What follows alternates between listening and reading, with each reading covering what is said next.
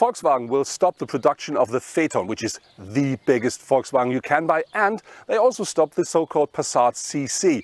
And that means there is a gap, and they want to fill that gap with a new Volkswagen Arteon. This Gran Turismo is positioned above the Passat. What it's capable of and how it drives, let's find out now.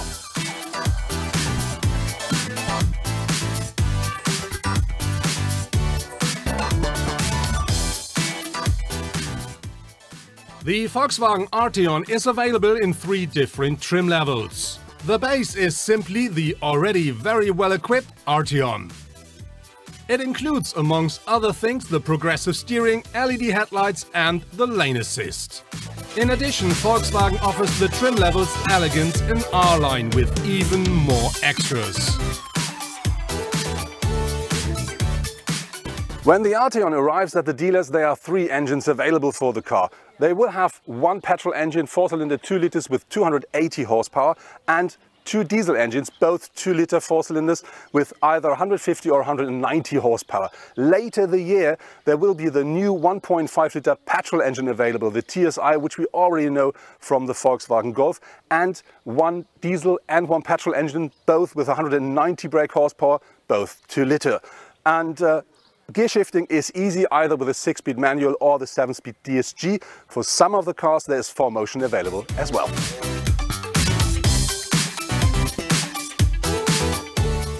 And for all who wants even more power, Volkswagen told us that they are working on 6-cylinder solutions for the Arteon, and they are also thinking about an Arteon R.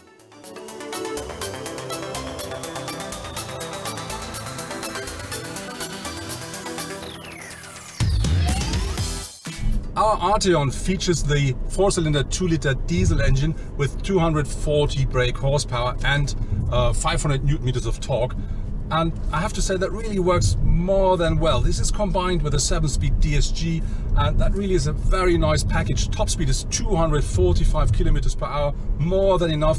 Very important, Volkswagen says the Arteon should only take 7.1 liter per 100 kilometer driven in average, and we really used only 7.6 while our test drive, and we didn't even thought about it, we just saw it in the dashboard. I have to say that's more than fair.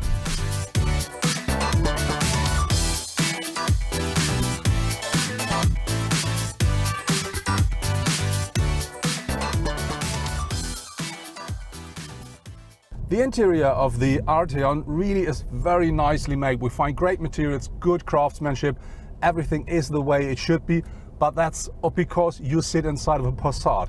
It's absolutely the same as you will find in every Passat of Volkswagen. There are some different colors, but that's it. It's all good, but with this, let's say, promise from the outside, the car should have given a bit more luxury feeling, or let's say something special at the interior as well. Regarding to the space, I have to say we have loads of space as a tall driver as well as a tall co-driver. The rear seats, they offer plenty of legroom, even more than the Skoda Superb, but because of the shape of the car, the coupe form, there's not enough headroom. And I think if you're taller than, let's say, 1 meter 80, 85, it's not fun sitting in it.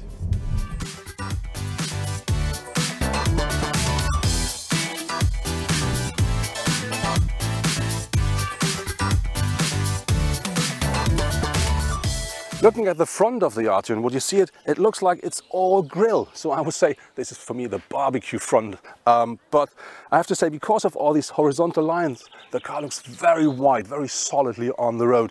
Very important, looking at the headlights, they come as standard, as full LED headlights, but you can also order adaptive LED lights, which are, for instance, bringing light into a curve even before you use the steering wheel, which is really nice when you drive at night or in bad weather. Having a look at the bonnet, this is very wide. It goes down here into the wheel arches, so this is something very unique, and I think it's very sculptural, so I really like that shape. Looking at the side of the car, you see the shape of the car is very much a coupe or a Gran Turismo. We have this very long bonnet here. We have a quite flat glass house that really drops to the rear a lot. That really gives the car an extra dynamic look. And very important, we do have 2 important lines of the car this time. We have one that starts here at the bonnet, over the side, it just fades out here into the rear glasses. And another one, which I think is more important, is the one that is here, starts here and that runs across the whole car and into the taillights. That really looks very nice. And something I really like is this line down here with this chrome application, because that really is shadow and light, and that really puts the car deeper down to the road. It looks very nice. But now let's have a look at the wheels, because what you see here is we have 20-inch alloys, black. They are not standard. And what I really don't like, because I think they're so beautiful, is they only have one wheel for the whole car, which means the shovel form we see here is the same on both sides. That means it runs that direction here, the other direction on the other side. I think they should invest a bit more just to fix that thing. But the rest, a real beauty. Looking at the rear of the car, the first thing that you see are these very wide shoulders of the car. The car at the rear is a lot wider than at the front. That really gives the car a very solid look from the rear. And what I really like are these taillights here. They go around the car, around the corner, and they not only very nice, they also come as standard with LED technology. Then, of course, very important for the car are these big exhausts. They really look very nice and they give extra sportiness. And because we're driving the R-Line, we do have this small spoiler here, which not only looks great, it also gives extra downforce while driving fast. The tailgate, that's an interesting thing because it's mounted up here at the roof, which means when you open it, you really have a big mouth to a very big boot. The roof-mounted tailgate guarantees easy access to the boot. With raised seats, there is room for up to 563 liters of luggage. If the rear bench folds back, the trunk of the Arteon offers up to 1,557 liters load capacity. The drive of the Arteon, I have to say, it's really a lot more dynamic than I expected it. There are two main reasons for it. One is we do have a DCC, which you can adjust completely the way you want. So there's not just 2 or 3 steps, it's completely without any step, from very luxury up to very sporty. And we do have the so-called progressive steering, which means you don't have to steer so much to drive the way you want. And this, together with a very stiff base of the car, really gives the car a dynamic that you will not expect from a car like this. And I have to say, it's great fun driving it. The assistance systems of the Arteon are the most modern of the Volkswagen fleet. The new adaptive cruise control ACC not only keeps the distance to the car in front, it also adjusts the speed to the environment using navigation data and its own sensor technology. Speed limits are automatically taken into account and the speed is adjusted in advance in front of roundabouts or a strong curve on the road.